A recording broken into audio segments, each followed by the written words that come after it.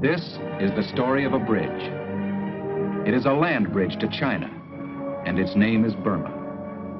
The main span of this bridge, the Burma Road, was started by the Chinese after the Japanese invasion of eastern China in 1937.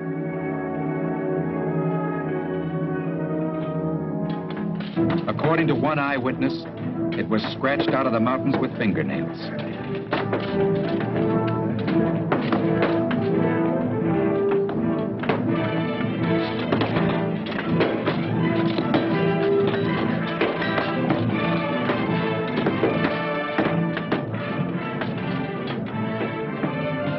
For months, some 200,000 Chinese labored, and many died, so that blockaded China could fight on.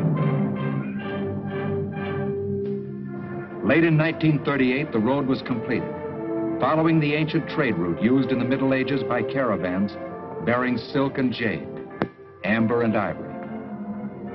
Now that route was to be traveled by caravans of guns and fuel, ammunition and food, across the land bridge of Burma to China, to keep that country alive in its struggle against Japan, just as Russia had been kept alive in its battle against Germany by the land bridge of Iran. The Nazis tried to destroy that lifeline, but Iran was saved by the British at El Alamein and by the Russians at Stalingrad. China was not as fortunate. 1 month after Pearl Harbor, the Japanese struck at the land bridge of Burma. This is the story of the destruction of that bridge, and of the men who fought and died to rebuild it, so that China could fight on. A defeated China would mean India invaded and increased pressure on General MacArthur and Admiral Nimitz in the Pacific. The invasion started in January 1942. Both on the ground and in the air, the Japs had overwhelming superiority.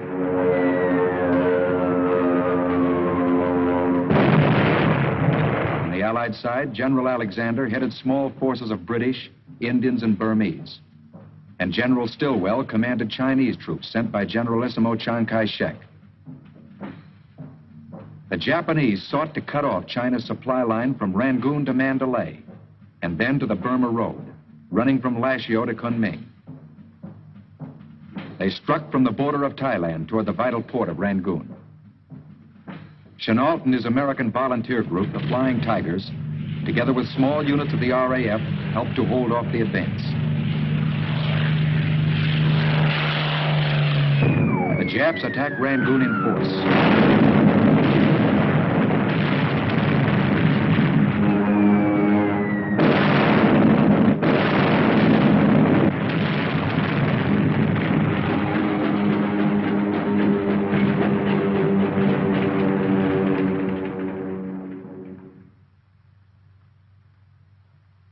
Rangoon fell.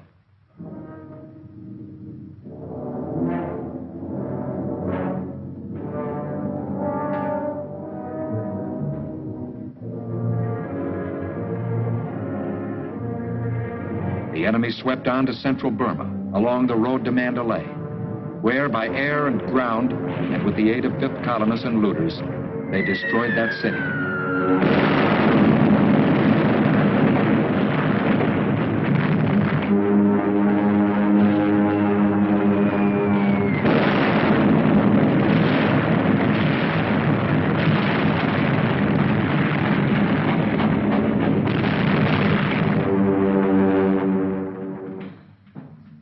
Despite Chinese resistance, they overran the Salween River area on to Lashio, terminus of the Burma Road. By the end of April, they captured the strategically important town of Myitkyina. The Burma Road was cut. Thousands of refugees choked the roads as Alexander and Stilwell were forced to retreat with what was left of their armies.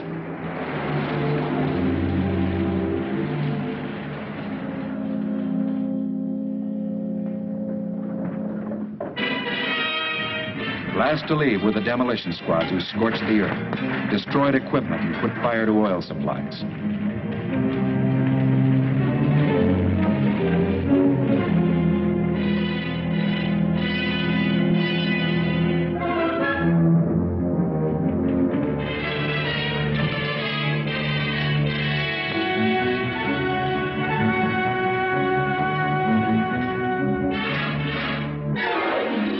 the Allies retreated, there joined with them an ever-growing mass of refugees, Burmese whose homes and lives had been shattered.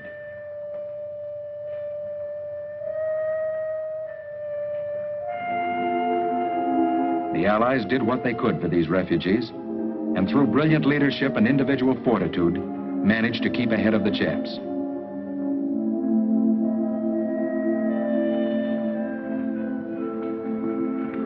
They retreated along elephant trails, through jungle, across rivers and mountains, to the safety of India.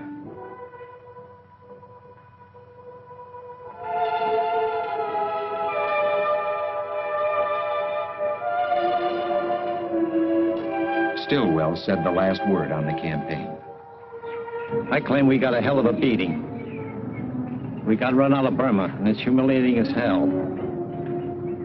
I think we ought to find out what caused it, go back and retake the place.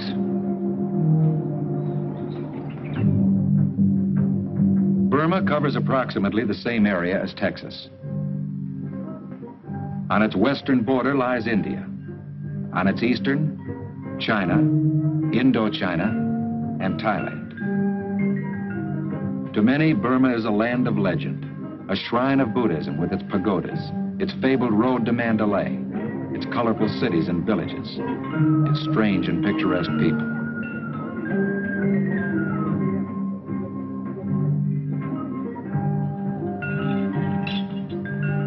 To the Allies, however, who were to fight there, Burma is a land of perpetual struggle against nature, with jungles so thick that whole armies can pass within a short distance of each other without detection.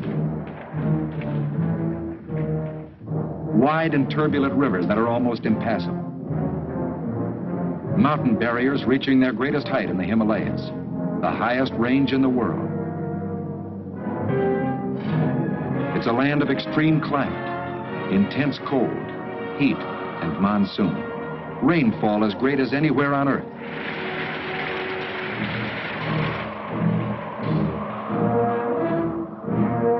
Its swamps are breeding grounds for malarial mosquitoes. Cholera, beriberi, typhus, dysentery, tropical fevers and sores plague its inhabitants. This was the land where we were to fight.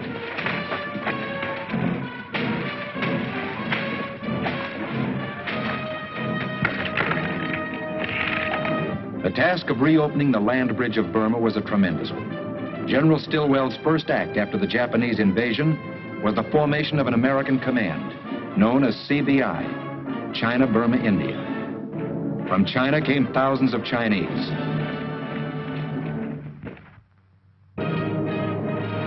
They were carried over the Himalayas by planes of the American Air Force to Ramgarh in India. Here under CBI, a huge training station had been started.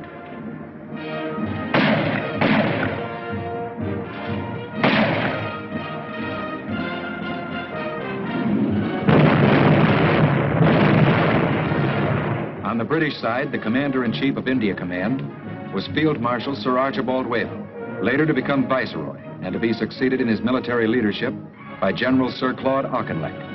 On the shoulders of these men, there fell the responsibility of raising and training huge armies for the defense of India.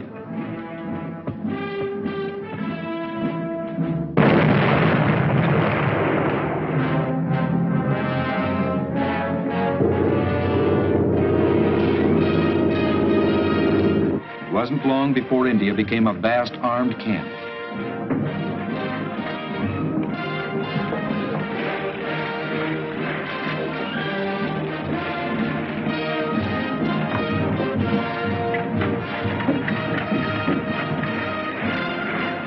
From the independent kingdom of Nepal came the Gurkhas.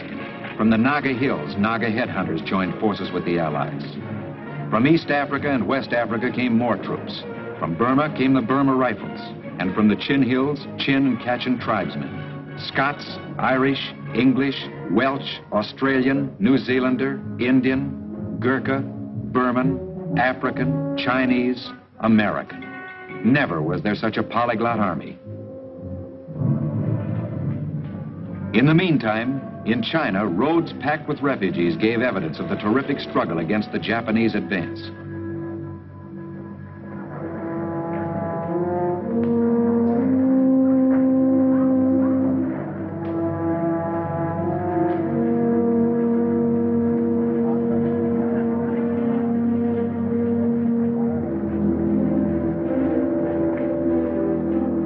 attempts to push through other trails. Mule packs were driven over the Himalayas to China at freezing altitudes, but the cargo they could carry was pitifully small, and the time it took incredibly long.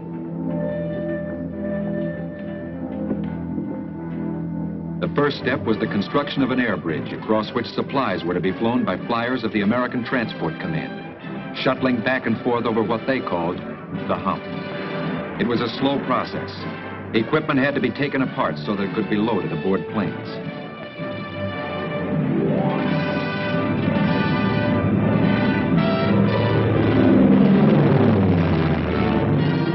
It was flown across Burma over the Himalayas to Kunming in China.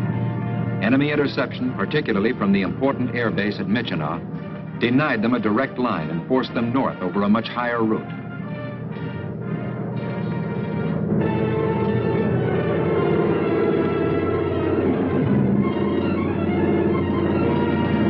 They flew across jungles, through mist and fog,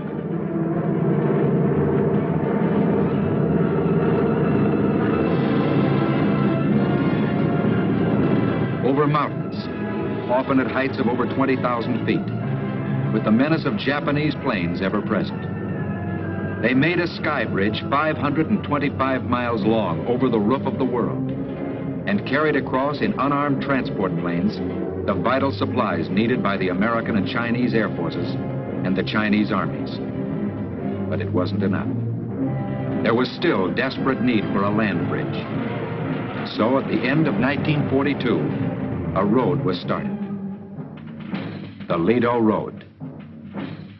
Starting at Lido in northern India, the plan was to drive through jungles, rivers, mountains, and Jap opposition to a juncture with the Burma Road.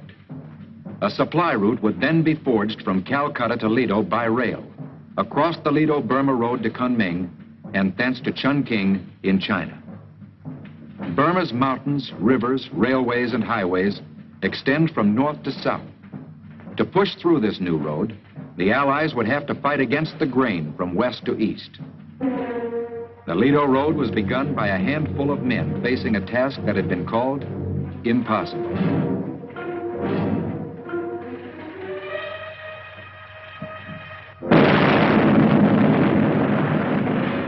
And so, with inadequate machinery and tools, a few American engineering units with a detachment of Chinese engineers and what Asiatic labor could be had started one of the greatest road building jobs in history.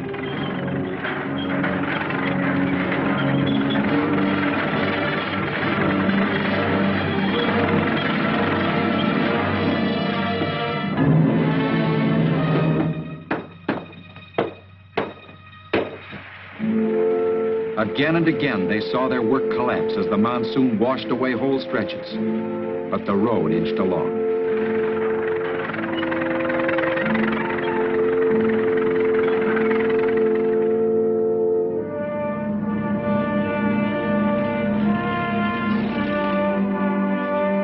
At the docks in Calcutta, second largest city of the British Empire, supplies from America and Great Britain and the factories of India were piling up, waiting to be hauled to the Lido Road and the hump. Some of the supplies were sent by water up the Hooghly River to the Brahmaputra in primitive flatboats and barges. Almost as cumbersome a route was the Bengal-Assam Railway. It traveled a circuitous road, making long detours to outlying tea plantations, switching 3 times to different gauge rails over roadbeds that had to be constantly repaired as a result of the monsoon. The fastest method was by cargo plane from Calcutta, but as yet there were too few planes available for this purpose. During this time, there was a secret expedition that came to light when a small group of worn and haggard men emerged from the Burmese jungle. They were called the Chindits. Their name was taken from the Burmese name for a legendary animal that symbolized protection. Almost as legendary was their leader, Brigadier, later Major General Charles Ord Wingate, professional soldier, pioneer jungle fighter. In the beginning of 1943, with complete secrecy, he had led British and Indian troops behind the enemy lines into the heart of Burma, across the Chindwin River to the Irrawaddy, a distance of 200 miles on foot.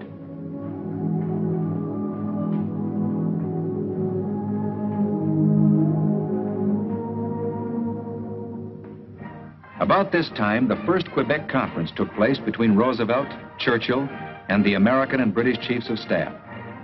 Here, new plans were evolved for the war against Japan. A new command was formed, Southeast Asia Command, combining the British and American operations. The appointment of Supreme Allied Commander went to Admiral Lord Louis Mountbatten, former Chief of Combined Operations in Britain and leader of the Commandos. General Stilwell was appointed Deputy Supreme Allied Commander in addition to his duties as Chief of Staff in China and head of CBI. Back in Southeast Asia, Mountbatten set up his Allied headquarters, choosing as its emblem the phoenix, the symbolic bird that emerged from the ashes of a destroying fire. Meanwhile, on the Lido Road, construction was progressing, with Colonel, later to become Major General Lewis A. Pick, in command of the engineers. The Lido Road is going to be built, said Pick. Mud and rain and malaria be damned. As the bulldozers and tractors cleared away obstructions, Chinese infantry and artillery, trained by the American Army in Ramgarh, India, moved ahead to clear away enemy opposition.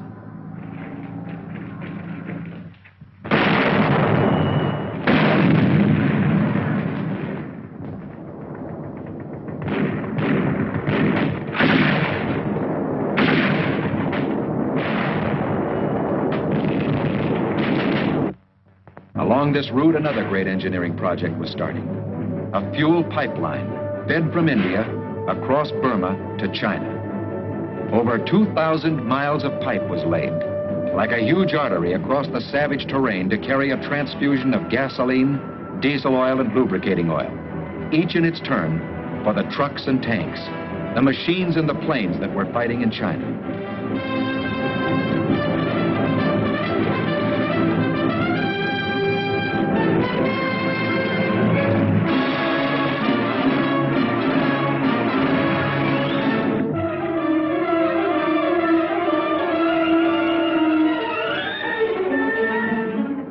During this time, a campaign was being waged against another enemy in Burma, the enemy of disease, with its deadly spearhead, the malarial mosquito, which had taken a huge toll of the fighting men. It was necessary to cut these communication lines too.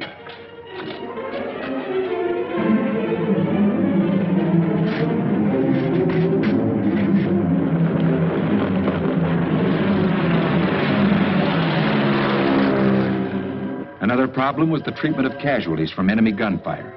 Wounded men were sometimes carried miles by foot, by raft, mule, jeep, truck, ox cart.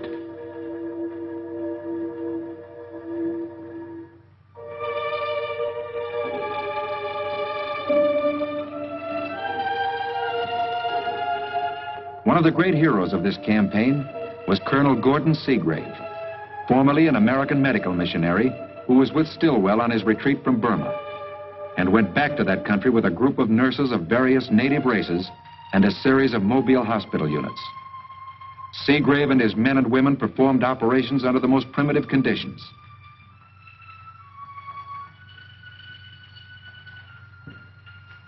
The conquest of disease made huge strides. Now the conquest of the Japs had to keep pace. More and more Chinese were being trained at Ramgarh in India and at Kunming in China. These were to become part of the Yunnan force that were to strike at the enemy from the China-Burma border across the Salween River. In northern India, the Chinese-American Composite Wing had been organized by Major General Claire Chennault for the Generalissimo. A picked group of American volunteers was instructing Chinese pilots and crews to fly the latest types of planes.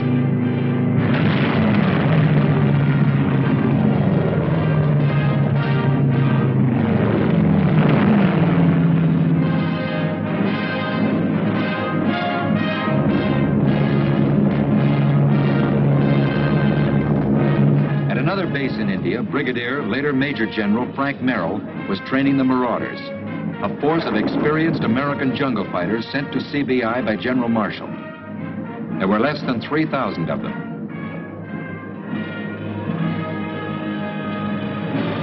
At a secret airfield in Assam, planes and gliders assembled for another American unit, the 1st Air Commando Force, sent by General Arnold. It was commanded by Colonel Philip Cochran, known to millions as Flip Corkin in Terry and the Pirates, and by Colonel John Allison, formerly of the Flying Tigers. Cargo planes shuttled back and forth over the hump to China. Advanced troops in the Lido Road Drive were supplied from the air by the Troop Carrier Command. Supplies were carefully packed according to weight, size, and breakableness. Then they were loaded on planes with parachutes attached. Now to find the men hidden in the jungles that needed these supplies.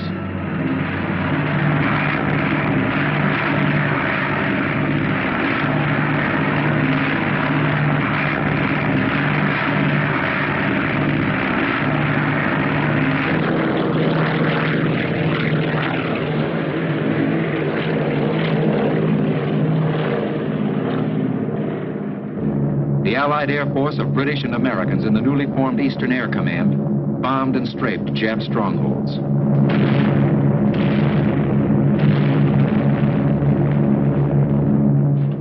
In India and in China, huge air bases were being built for a new and powerful weapon, the B-29 Super Fortress.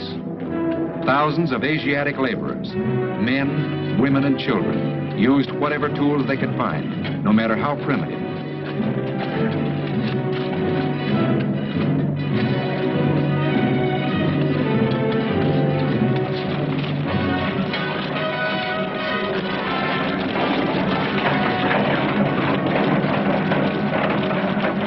On the enemy side, the Japs gathered reinforcements into their Burmese garrisons and airfields to meet the growing strength of the Allies.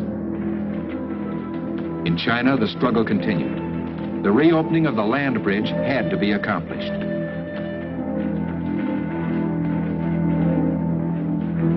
In the early part of 1944, the Supreme and Deputy Supreme Allied commanders met and laid out a plan of action for this reopening. The British Indian 14th Army in the Arakan, in order to hold the southern front more effectively, was to extend its frontier lines down the Akyab Peninsula. Simultaneously, Stilwell's Lido forces of Americans and Chinese were to speed up the Lido Road campaign with a drive on the strongholds of Mogong and Myitkyina. To aid in this purpose, the American marauders, led by Merrill, were placed under Stilwell. A third coordinating operation was a penetration from the air, in which Wingate's British and Indian Chindits were to be flown into the heart of Burma to land behind and cut enemy supply lines. For the fourth and last phase of the plan, the Chinese Yunnan force would strike from the China-Burma border across the mountains and jungles of the Salween River area in order to reopen the Burma Road for a juncture with the Lido Road. Now the plans were laid, and the stage set for the reopening of the Burma land bridge. The first step was taken on the Arakan front, when the 14th began its march down the Akyab Peninsula. The Army moved rapidly toward the towns of Mongdaw and Buthadong. However, the Japs succeeded in carrying out a flanking movement on our lines of communication, and, moving by night, seized the Nagaduk Pass, through which went the main road connecting our forward troops with the rear. For some time, it looked as though they had succeeded in cutting off a complete advanced division. From the air, RAF bombers opened an attack on the Jap positions in the Nagaduk Pass.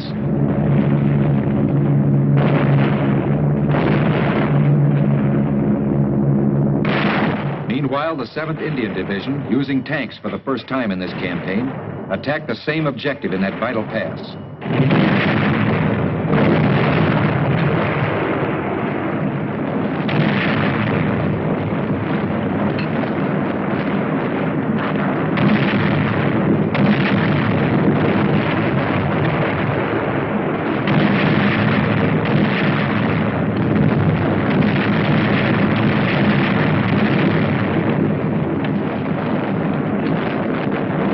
The 7th Indian Division finally succeeded in clearing the pass and relieving the beleaguered troops.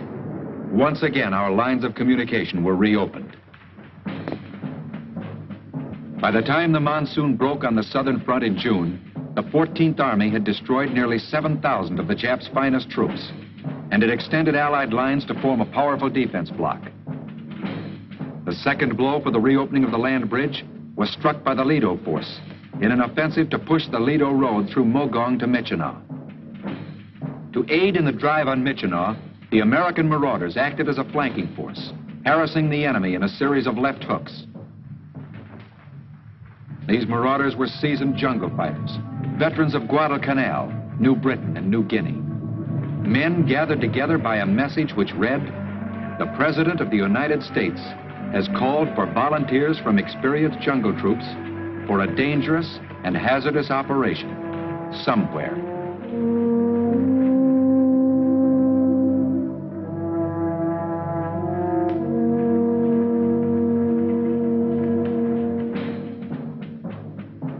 On March 5th came the third blow, an aerial penetration of Burma. The plan was to fly a detachment of American engineers in gliders 200 miles into enemy-occupied territory and land them on jungle strips, which they would convert into airfields. Once these airfields were prepared, transport planes would fly in a force of Chindits. Patrols would then fan out, cut Jap communication lines, and harass the enemy from the rear. British General Wingate, in command of the Chindits, arrived at Lalagat to discuss final plans with American Colonel Phil Cochran of No. 1 Air Commandos. D-Day. Nylon tow ropes were carefully laid out, ready to take off of dozens of twin-towed gliders. Supplies of all kinds were loaded, including bulldozers and equipment for the use of the American engineers in constructing airstrips in the jungle.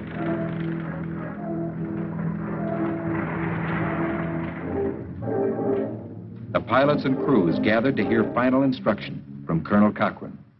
Now, is there anything anybody doesn't know? If there is, let's get it straight now. Okay, now just before I came over here, I had our final meeting with the British ground troops that you're going to take in there tonight. And I talked to the guy that's got the red flare that you know is going to be shot off if there's too much interference with the first few gliders that land.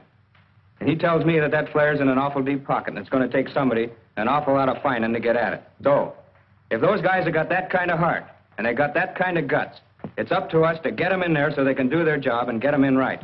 Now, tonight, your whole reason for being, your whole existence is going to be jammed up into a couple minutes, and it's just going to balance it there, and it's going to take your character to bring it through.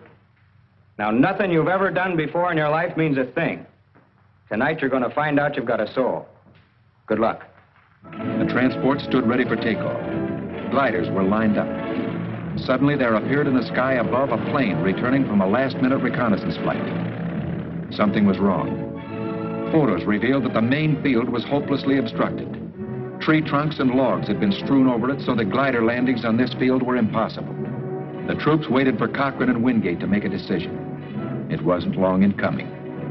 Within 15 minutes, they were climbing into the gliders. An alternative strip known as Broadway was now to be the main air base. At dusk, the first planes took off, each transport towing twin gliders.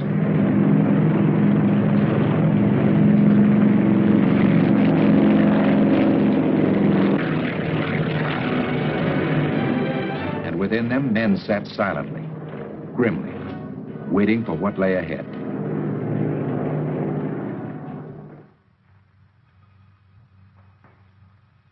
When the sun rose over Broadway, it revealed a field littered with wounded gliders. There were wounded men, too, and some beyond wounds.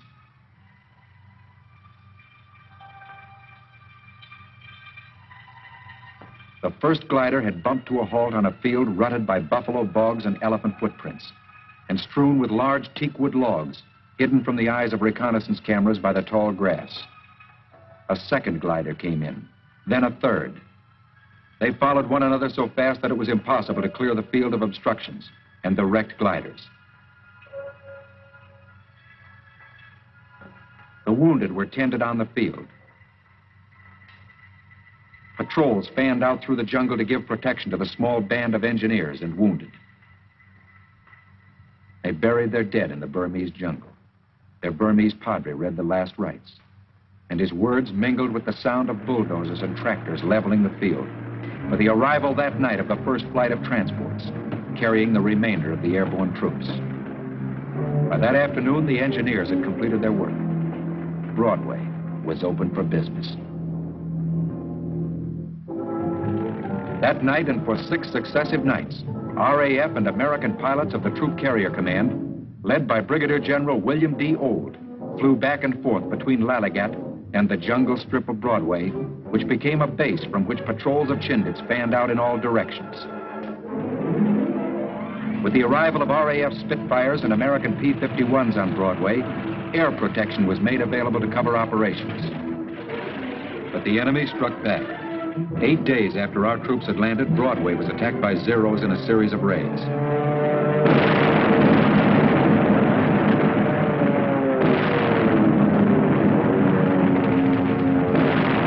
American and British planes landed and took off within close range of the Japs.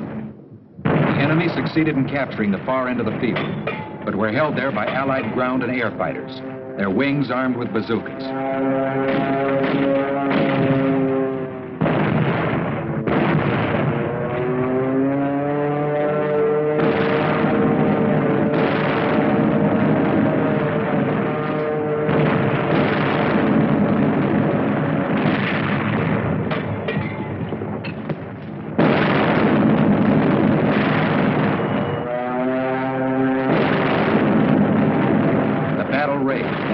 Down as the guns of the enemy were silenced and its troops forced back into the jungle. General Wingate had paid one of his many visits to Broadway about this time. On his return flight to his base, his plane crashed in the jungle in Assam. Broadway, an airfield carved out of the jungle, stood as a fit memorial to General Charles Ord Wingate. Early in March, the Japs made an attempt to regain the initiative. They moved 3 divisions to the Chindwin River, crossed it, and struck at Imphal in India in a powerful pincer movement aimed at cutting the Bengal-Assam Railway, carrying supplies to the Allied troops in northern Burma. Headlines all over the world blazed the news that Jap armies were on Indian soil, that India had been invaded. The announcements, as usual, were premature. But the Allied situation, nevertheless, was extremely grave.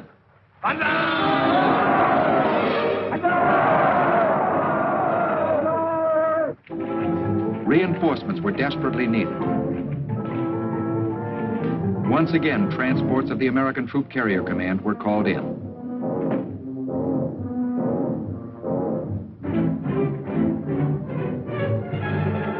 An entire Arakan division with mules and supplies were carried 230 miles by air from one fighting front to another.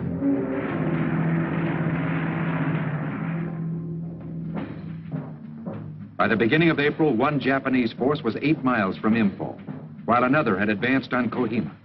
They cut the roads surrounding Kohima, including the Manipur Road, the 14th Army's main supply line. At Kohima, a small hill station, a garrison of British and Indian infantry dug in and held on to a hill position overlooking the town.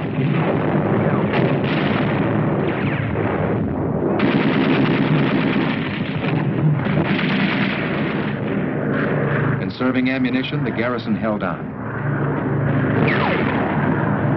Daily transports brought over ammunition, food, water, and vital medical necessities. The hill soon became known to the troops as Parachute Hill. For 13 days, the garrison held out against a force 3 times its strength.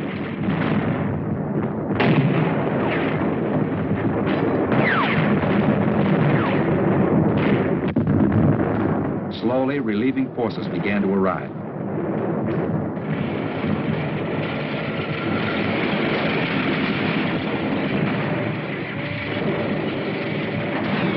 Until finally, the infantry could take the initiative.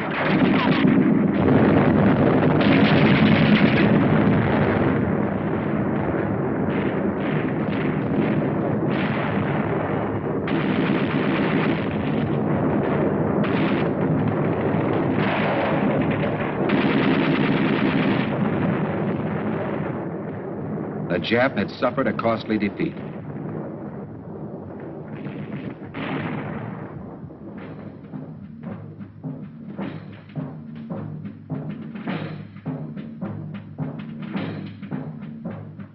However, before the Jap attempt to cut their supply lines failed, the Lido force and the marauders had continued their drive.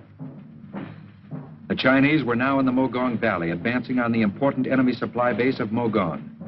The marauders, in their 700-mile march, were moving on the town of Michino, with its strategically valuable air base. The attack on Mogong began at dawn of the 23rd of June.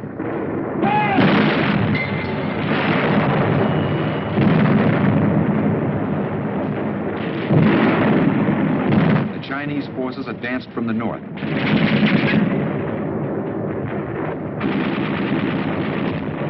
While a Chindit force that had pushed up from Broadway struck from the southwest.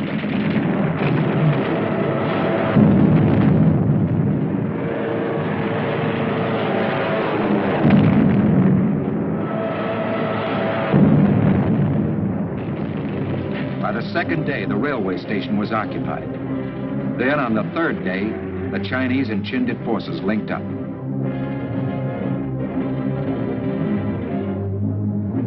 Meanwhile, the marauders, reinforced by Chinese troops, had marched for days in their drive toward the airfield at Michino.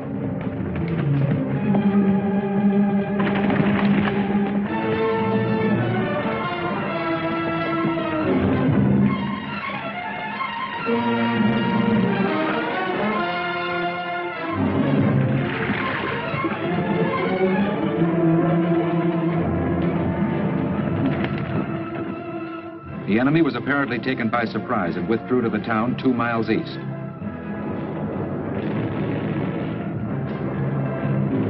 Over the air went 2 words: cafeteria lunch, the code signal indicating that Michino Air Base was in Allied hands. Within 1 hour of its capture, gliders flew over, bringing engineers to repair and improve the field. They floated down to make rough and dangerous landings under fire from the town.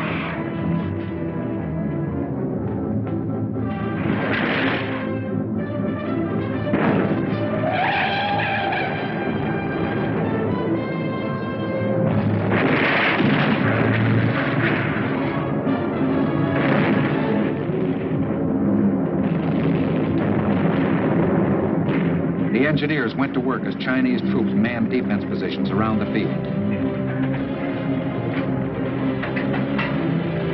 The monsoon started and driving rain made the task of the engineers doubly difficult.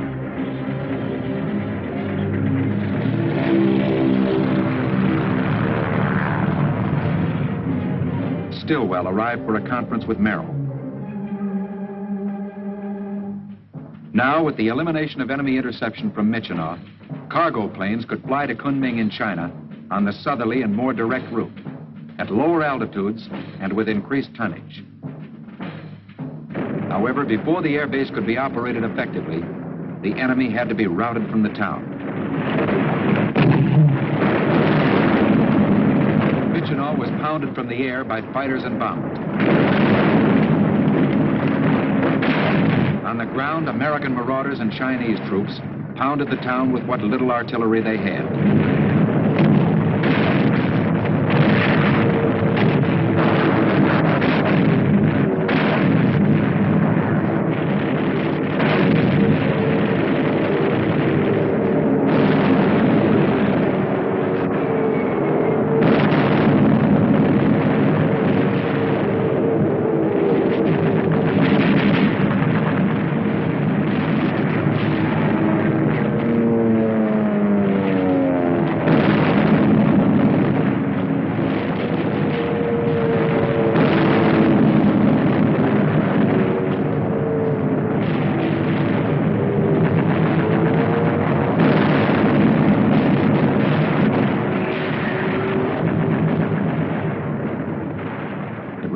Siege, 78 days, which finally ended in the complete destruction of the Jap forces defending the town.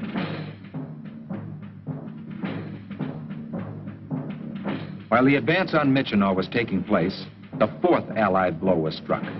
A thrust from the China-Burma border through the Salween River area by the Yunnan Chinese Expeditionary Force. The object of this blow was to clear the way for the eventual linking up of the Burma and Lido roads. To accomplish their task, 2 Jap strongholds, Lung Ling and Teng Chung had to be taken.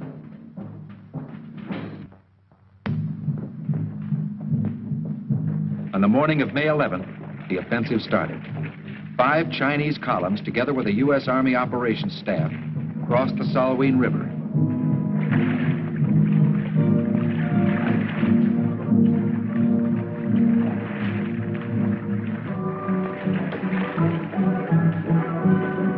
And moved on to the world's highest battleground, the Kaoli Mountains, spur of the Himalayas. For days, they struggled up precipitous slopes until they sighted one of their goals, Teng Chung. The siege began.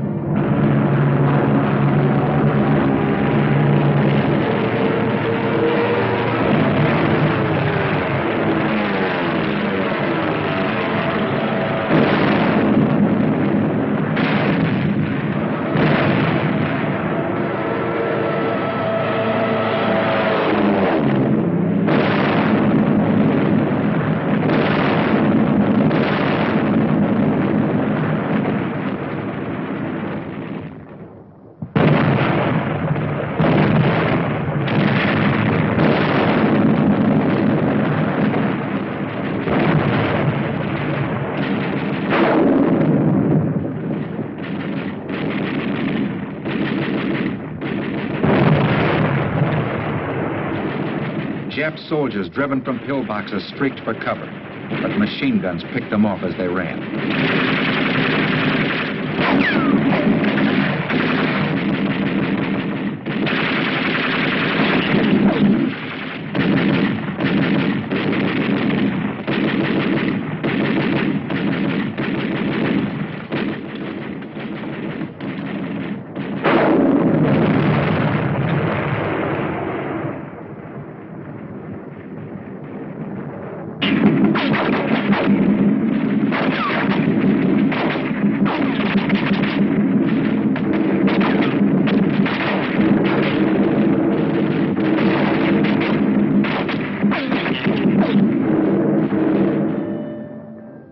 Chinese wounded were carried back over the wrecked walls. There were no Jap wounded, only dead, except for a handful of prisoners.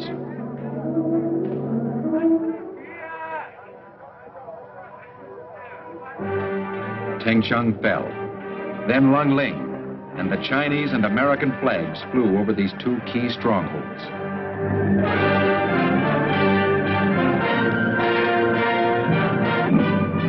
The B-29s that had come to China and India were striking at Burma, Sumatra, Java, Manchuria, flying the longest missions ever undertaken.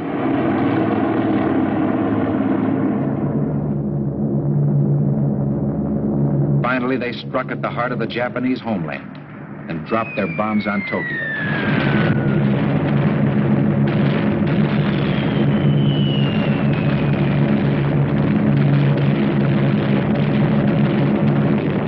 The Japs struck back in a new China offensive.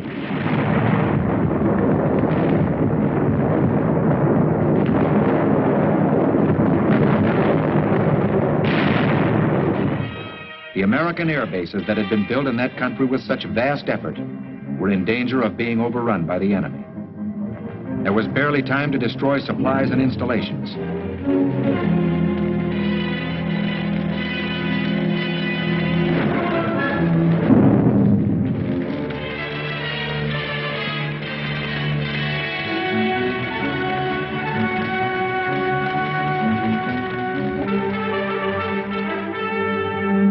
One air base after another fell before the onslaught.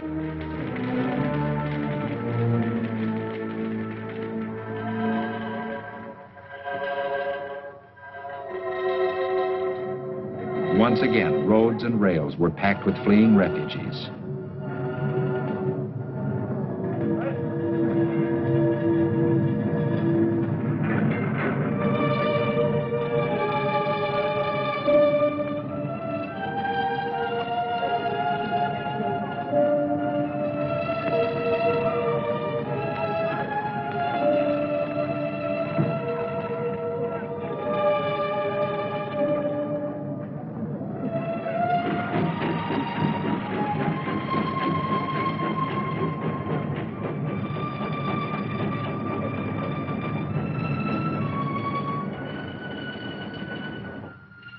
The offensive grew in strength until it had cut China in half. Now, unless supplies could be rushed through as never before, China faced total defeat. Tonnage over the hump was increased at a terrific rate. The pipeline that was already feeding the Allies in northern Burma pushed on so that it could feed the Allies in China.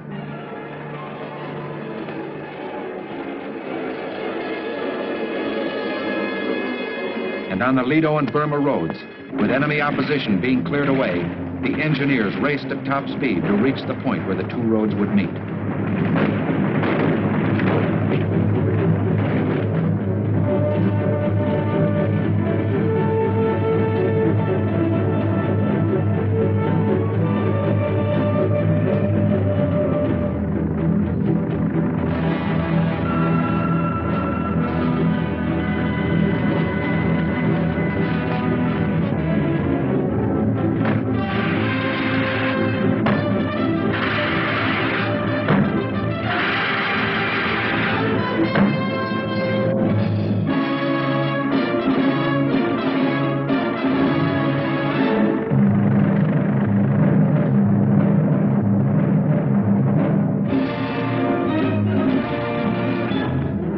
On a historic day in January, Brigadier, later Major General Pick, commander of the Lido Road construction, met Lieutenant General Dan I. Sultan, who had succeeded General Stilwell as commanding officer of the India-Burma Theater. General Sultan, the Lido Road's open. We have a convoy formed. I'd like your permission to take it through to China.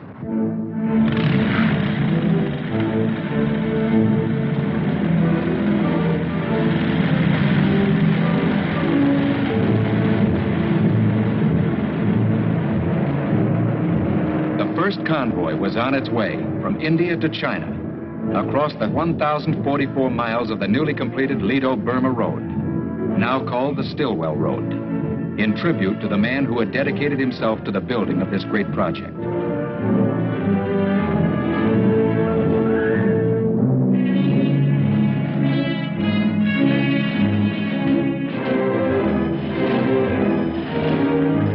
After a 24-day journey, the convoy arrived safely in Kunming.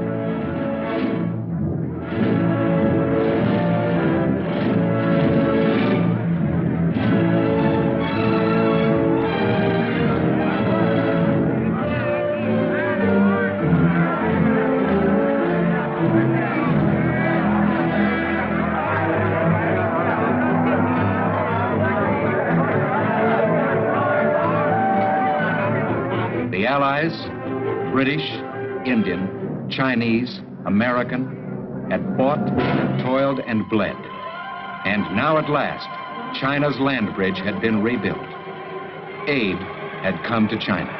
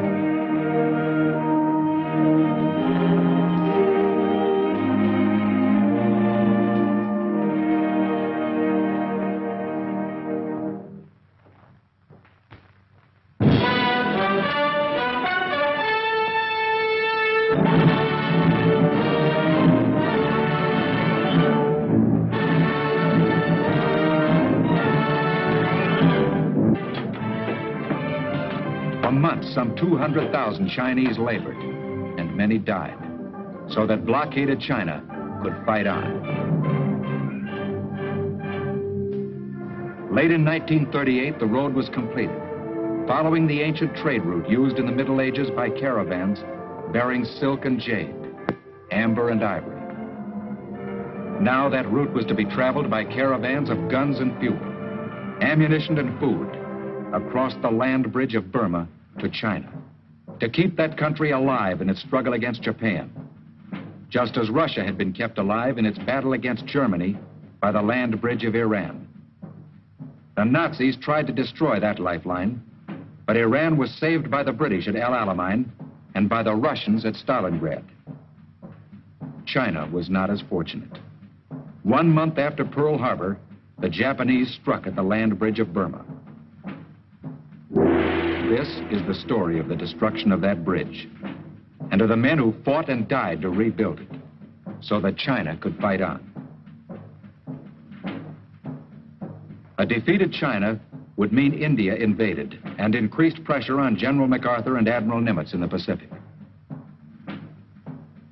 The invasion started in January 1942.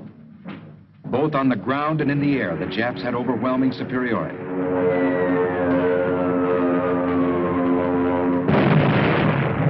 On the Allied side, General Alexander headed small forces of British, Indians, and Burmese. And General Stilwell commanded Chinese troops sent by Generalissimo Chiang Kai-shek. The Japanese sought to cut off China's supply line from Rangoon to Mandalay, and then to the Burma Road, running from Lashio to Kunming. They struck from the border of Thailand toward the vital port of Rangoon. Chennault and his American volunteer group, the Flying Tigers, together with small units of the RAF, helped to hold off the advance. The Japs attacked Rangoon in force.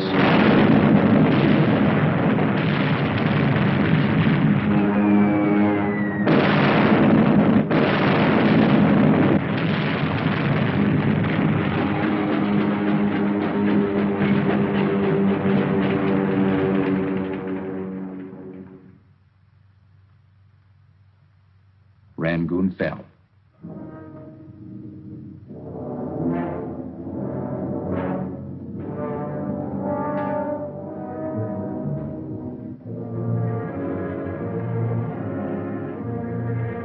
The enemy swept on to central Burma, along the road to Mandalay, where by air and ground, and with the aid of 5th colonists and looters, they destroyed that city.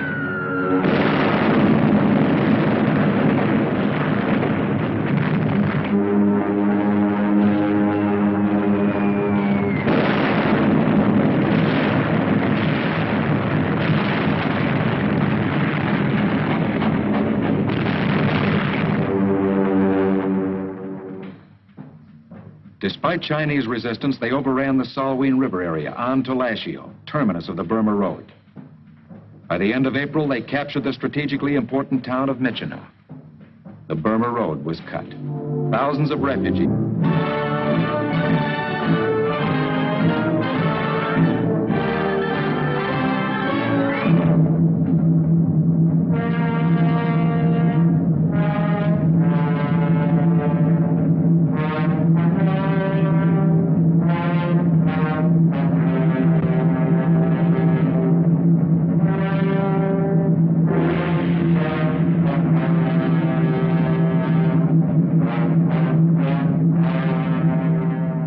This is the story of a bridge.